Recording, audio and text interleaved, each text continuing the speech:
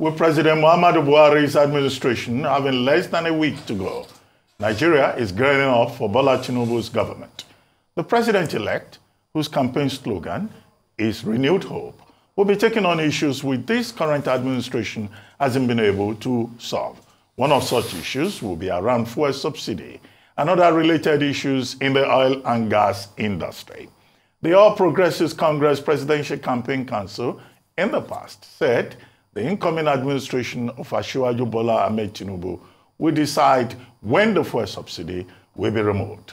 Also, due to the many challenges confronting the Nigerian oil and gas industry, there have been calls for an alignment in regulatory activities between the Nigerian Upstream Petroleum Regulatory Commission and the Nigerian Midstream and Downstream Petroleum Regulatory Authority. Stakeholders have argued that the misalignment between the two key agencies of the oil industry had created an overlap that had caused them operational risks and resulted in discouragement to investment in the industry. Joining us on this morning show right now to discuss President-elect Bola Ahmed Tinubu's plan to revamp the oil and gas industry and ways he can address the issues plaguing the sector is Bala Zaka, an oil and gas expert. Welcome to the morning show. Thank you. Well, first, let's start with where we started from this morning, the Dangote Refinery. Yes. The IOCs said no, they don't want. But we have seen Alhaji Aliko Dangote and his group providing leadership. What do you think is the significance of that and this connected issue of fuel subsidy removal? Because this is a private sector initiative, major investment.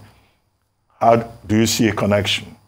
Well, generally, parents feel happy when their children are doing fine, you know, and in the context of leaders and governance, leaders will be very happy if individual and corporate citizens are doing fine.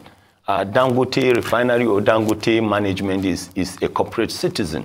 What Dangote has achieved is... I hope you are not suggesting that you are a parent. No, well, that's why I say government, leaders, you know, before leaders, yeah, you know. So what has been achieved to me is worthy of praise and emulation. But I must make it very clear, as far as I'm concerned, provision of goods and services is the responsibility of government or leaders of nations. Because leaders are citizens that citizens like you and I, you know, elected and handed over their economic, political, and social destinies to manage in national interest. And to that extent, it is the responsibility of leaders to take care of individual and corporate citizens. And when you talk about provision of goods and services, fine, Dangote is a private initiative. To me, private initiatives are not after the provision of goods and services because they love citizens. They are after profit maximization and cost minimization.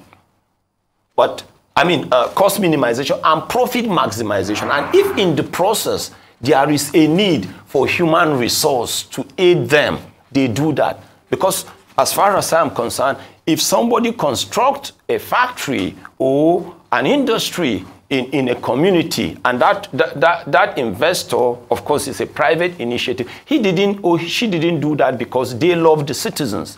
They did that because based on their feasibility studies, they are likely going to maximize profit and minimize cost. Then for Dangote, of course, is something great for Nigeria, is something great for the West African sub-region. I also feel it's something fantastic for the continent of Africa and the global oil and gas industry, especially the downstream. But when I hear people saying, oh, Dangote is coming to solve the problems of downstream sector in Nigeria, I tell them to, hey, hold on. Nobody is even asking where Dangote got the funds from. As far as I'm concerned, you can get the funds from either of two sides, either from creditors. If Dangote got the funds from creditors, Dangote must pay the cost of debt. The only way Dangote can be able to do that is for Dangote to maximize profit, minimize cost. And if Dangote got the funds from shareholders, dividends must be paid to shareholders.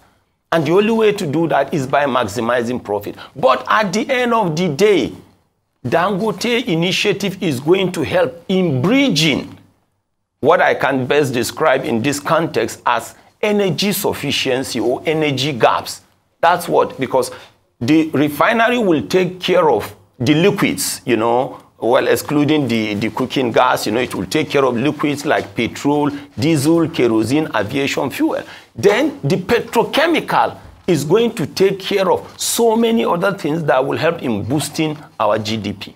But we should bear at the back of our minds that private initiatives are private initiatives. At the end of the day, they will comply with their civil responsibilities of paying taxes and levies. That will help the revenue, which I totally agree with. But private initiatives are private initiatives. National initiatives must come from government and leaders of nations. All right. Now, looking at that, from your statement, a number of people have questioned the government's, particularly the government's plans towards the refineries. Now, looking forward in terms of Asiwaju Bola Ahmed Tinubu's tenure, should there be a focus then on repairing our own refineries by the government, or as some people have said, it should be concession to private sector, as you know, the Dangote refinery? Because we had talked about it earlier on that he had said it yesterday, or before I actually mentioned it, that in his speech, that he wanted to buy one of the refineries, but it didn't go through, and so he had to build his own. Would you think that would have been a better, perhaps, arrangement whereby there's a public-private partnership rather than the government taking ownership of these, the Port Harcourt, Warri, and Kaduna refineries, as opposed to that, for them to work with private sectors, organizations like Dangote Refinery to achieving this? Because that's part of what we'll be looking at in the next administration. What's going to happen to our refineries? Well, thank you for that question. And that brings me to where I notice this dumb argument, you know, when you're discussing with people you thought are technocrats, but they are probably praise singers, you know. And I'm saying this because I noticed that when you really discuss with so many people, as far as restructuring mechanisms are concerned of nations, many people don't know the difference between deregulation and liberalization. If you ask them the difference between commercialization and privatization, they wouldn't be able to tell you. And that's why I hear people saying the telecom sector was privatized or was deregulated. Is not correct. But I don't want to dwell on that. I just want to tell you that as far as I am concerned, it is the duty of government to have state-owned functional refineries or refining facilities. In the days of Gaddafi of Libya, state-owned refineries were functional. If you go to Iran, they exist. If you go to Iraq, if you go to Malaysia, if you go to Saudi Arabia, if you go to Indonesia, if you go to Qatar, they exist. I have not heard about a barrel. A barrel is, of course, the unit of measurement of crude oil. I have not heard about a barrel of crude oil being stolen in the Libya of Gaddafi, or in Saudi Arabia, or in Malaysia, or in Qatar, or anywhere. I have not heard about a pipeline vandalization in any of these countries. As far as I'm concerned, state-owned refineries work, and that's why they are there. And when I hear people are saying, even if we were to have our own functional refineries, state-owned refineries, they're supposed to be supplied crude at international price, I get surprised also. The international price has to do with cartel. Cartel comes in because there is a need to protect members. Local consumption has nothing. The way and manner they take care of their respective internal domestication concerns have nothing to do with the philosophy of the cartel. That's why even when you talk about crude oil, you have the quantity that is regulated by the cartel for sale to the international market. And that's why our condensate is not under the control of the cartel. But when I hear people saying even the crude oil must be supplied to local, no. But for Dangote, because it is a private initiative, you have to do that. The commissioning was done yesterday. Fantastic. Now the next thing will be the practical crystallization of activities. Yes. I will expect to see refined petroleum products that we technically call distillates. But another thing again that I will say is this. As far as I am concerned, the next question for industry watchers like me is, now we need to convey and deliver crude to the refineries. How do we intend to do that? Are the pipelines ready for delivery? It's a question. If we're not going to use pipelines, are rail lines and wagons available, and if we can say work in progress, when will that happen? Are we going to use tankers and trucks? And if we're going to use tankers and trucks, what happened to the already existing congestion on roads like Lagos-Ibadan Expressway and the kind of soil chemistry that we had in this part of the country and what we are seeing? Those are the kind of things that will concern people like me. Okay, so those are conversations around ancillary development, you know, pretty much if you have to probably use the ports, which Dangote has built a port in there to be able to get products in around that. But I also want to talk about the marginal dislocation of our oil industry. Dr. Patti said something that caught my fancy. He said the IOC said, oh, they are not going to play a role, but Dangote has stepped in. But when you flip the script, the first refinery built in '65 was built by an IOC in this country. Shell. That's Shell Daisy. Correct. It was built by IOC. But all of a sudden we have become from a country where IOCs can stick their investment bets on us to a country where IOCs cannot touch us with a long spoon. We said, okay, we've passed the PIA now. And we all know it's still suspect as we speak today because nothing has been implemented. Correct. Dangote cannot totally be a silver bullet. How can we have an ecosystem where we have a lot more IOCs ready to stake their bets like they did in the 60s in this country? Well, you see, the answers are not far-fetched. Whether you talk about the IOCs or local companies, they are suffering from what I can technically describe as business climate hostilities. And they are all there. I mean, and at a point I had people saying the reason why they are leaving the country was because they are divesting. No, they are actually running away, looking for better, cheaper, and they are going to deeper waters and safer investment havens. I mean, as at last month, you can't believe it, Angola overtook Nigeria in terms of crude oil production. The whole crude oil reserve of Angola is not up to 15 billion barrels. The whole gas proved, because there's a difference between proved potential and probable. But the proved reserve of Angola in terms of gas is not up to 15 trillion cubic feet. And as I speak to you, quote me that I said, in Nigeria today, we do not have up to 15 active drilling rigs.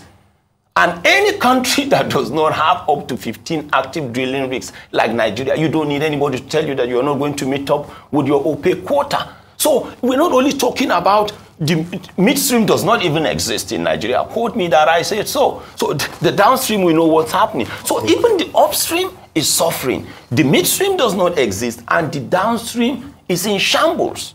Okay. We'll have a new administration coming in very soon. And in his statement at the Dangote Group event, the president said, oh, he's very optimistic that the Tinubu administration would build on what he calls an enhanced business environment. I don't know whether you agree with him. No, I don't. But what are those specific reforms that you would like the next administration in Nigeria to carry out in the oil and gas sector? And I started by drawing your attention to the fuel subsidy crisis. Correct. And whether there is a connection thereof or not. Well, as far as I'm concerned, the biggest mistake, quote me that I said, and let time, history, and posterity judge. You see, in discussions like this, to me, you know, it's not a discussion of us versus them. It's a discussion of us versus us. In discussion like this, I am after sharing and making sure we share and cross-fertilize knowledge. But most importantly, in discussions like this, to me, talk is not cheap. Talk is a commitment. Talk is a bond. Because long after you are done and gone, records will be there. Where are the greenfield refineries that we were promised? Where are they? We can't see them. Before the removal of subsidy, a liter of diesel was like about 80 Nigerian naira. We were told that once the subsidy was removed, there was going to be competitive pricing, we're going to see investors and the rest. Today, a liter of diesel is close to like 800 Nigerian naira. Quote me that I said there are no investors. Let anybody prove me wrong. The only thing we have experienced has been the collapse of strategic industrial sectors, collapse of strategic commercial sectors, and the collapse of strategic domestic sector.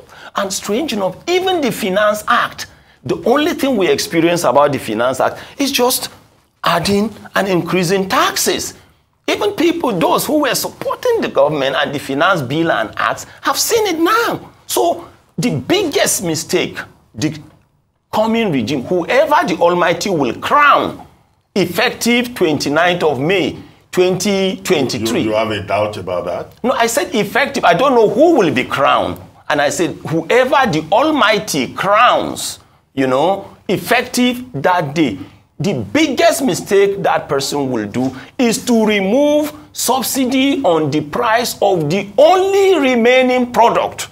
Nobody will show us the values we have derived by removing subsidy on the price of aviation fuel, apart from mass sack, mass cancellation of flights and delays. Nobody will show me anything that we have gained from even the removal of subsidy in the price of kerosene. Sometimes I hear people saying we are not doing well because we are a monoproduct economy, and I ask, is Saudi Arabia a di, tri, tetra, penta, hexa, deca product economy? The answer is no. Is Indonesia a deca product economy? The answer is everything is based on the initiative, creativity, and dexterity of leaders, whether people accept it or not. As far as the oil and gas industry is concerned, whether you're talking on land activities, swamp, shallow waters, and deep offshore, we are experiencing leadership mismanagement and leadership docility, and it's not going to take us anywhere. Show me one OPEC member nation that has comatose refineries. Show me one OPEC. Venezuela. No, you see, the mistake everybody is doing is this. The biggest mistake anybody will do is to compare Venezuela with any OPEC member nation. Venezuela is confronting a superpower. That's a political conflict. You said I should show you. So okay, show me, but I've given you the reason. What Venezuela is going through, if Nigeria were to experience 1/10 of that, Nigeria will be wiped out of the map of the globe. I mean, Nigeria has been... What will happen to us? People what, like us. Okay, what will happen? No, don't preach apocalypse. I can't even explain. We have been reduced to a country of melancholies because this is a country where you produce so much beans. But if there is a need for you to buy akara, you go to somebody who does not even cultivate at all. We have been reduced to a country where you produce so much cassava. If you need cassava flour or gari, you have to go to somewhere and meet somebody who does not even cultivate at all to buy. So, Mr. Zaka, we have an opportunity for progress in the next tenure. Correct. Bala would hopefully be inaugurated as president on the 29th of May, so that's on Monday, 2023. What he has said as part of his oil production plans, he's given us very big plans for that. He's looking to taking Nigeria back to over 2 million barrels per day in terms of oil production. In fact, he's pegged it at 2.6 billion barrels per day. Of course, you would understand why analysts would become quite pessimistic about that in terms of the circumstances, and that's what I'd like you to speak to. Number one, is it realistic? No. Number two, for it to be realistic, because we used to produce in the 2019s, we used to produce over 2 million barrels per day. Correct. If it would happen, what ought to be put in place? Because what we want to do is to see the possibilities of it happening despite prevailing circumstances. Then I want you to speak to that vis-a-vis the global decarbonization plan, because that's what a number of people are saying, that we're looking to increase production whilst the world is looking to alternative sources of generating power. And so oil, in some years down the line, would no longer be a major player. I mean, it would take a lot of years for that to happen, but the world is preparing for that already. What's your take on this? Let me start with decarbonization, and I want to ask a simple question, very simple question. Will there still be road construction? Will people still ride cars? Will there be cars? Okay, what happened? Will you require bitumen during construction? How do you get the bitumen? By the time those people answer those questions, we will be done and dusted. I can tell you, As far as I am concerned, when people start, a lot of those who are selling these ideas to you, petrol is not part of their problem. Basic electricity is not part of their problem. You know, cooking gas is not part of their problem. But you're talking about a country like Nigeria with all the endowments. Okay, look at the recent discoveries around Gongola Basin, you know, Kolmani. Recently around the Benue Trough, you know, Nasarawa State. Even the Lagos. Lagos belongs geologically to what we call Dahomey Basin. It is within Nigeria that you will know that it is not the volume of endowments that you have, but it's the creativity of your leaders. You're talking about a country of 200 million citizens, right? Apart from the strategic sectors, relying on less than 10,000 megawatts of electricity. Do you expect anybody to tell you that you will run into energy crisis?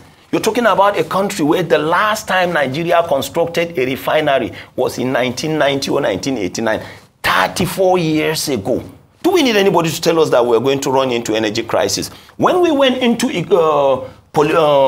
democratic governance, you're talking about 24 years. Even if it will take 10 years to construct a single refinery, Nigeria should be having 2 at least functional refineries. But what we keep saying is this: Nigeria is a member of that cartel called OPEC. Okay. Right? Why are other OPEC member nations not having similar problems? Okay. Nigeria is a member of gas exporting countries forum. In terms of how realistic, 2 points, and what no, it's not going to be realistic. It's not possible because... So it's not possible at all? It's not, because I've told you about the number of rigs at the moment. Okay. Yes. I mean, it's not going to be realistic. We've never produced over 2.5 million barrels per day. Never, ever. So it's not going to be realistic.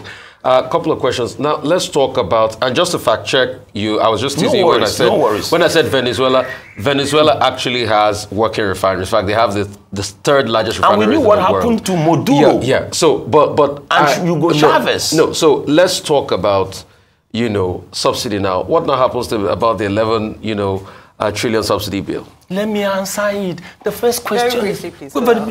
Subsidy is a globally accepted economic pain cushioning concept. Subsidy is not a Nigerian concept. And if subsidy does not work in Nigeria, that will never invalidate the universal relevance. And let me give you a practical example. The only reason why you have the Nigerian army, even though they were not those who killed Shekau, you have the Navy, Civil Defense, you have the security agents, is because there is a need to provide subsidy in security. The only reason why you have teaching hospitals, federal medical centers, dispensaries, there is a need for government to provide subsidy in health. The only reason why you have public universities, polytechnics, and secondary schools is because there is a need for government to provide subsidy in education. Okay, so land on the point. So what's your take on it? I want to do the biggest mistake this government will make is to say they will not provide subsidy in energy. Well, except that Bala, Zaka, yes, after June 30, or is it May 29, as we've been told, we'll be facing debt to service ratio of over 40 trillion, ways and means of over 22 trillion, serious debt. So if we don't remove fuel subsidy, who is going to fund that subsidy you are arguing for? Okay, the question is this: what would have happened if we didn't even have crude oil at all? That's the question you will ask. What if we didn't have crude oil at all? Thank you so much. What will have happened? Thank you. Are we going to go into slavery and extinction? Thank you. Put your thinking caps, the next generation of leaders. Well, Mr. Bala, Zaka, oil and gas expert, it's been good speaking to you this morning, looking at some of the plans of the next administration in the oil and gas sector. Thank you.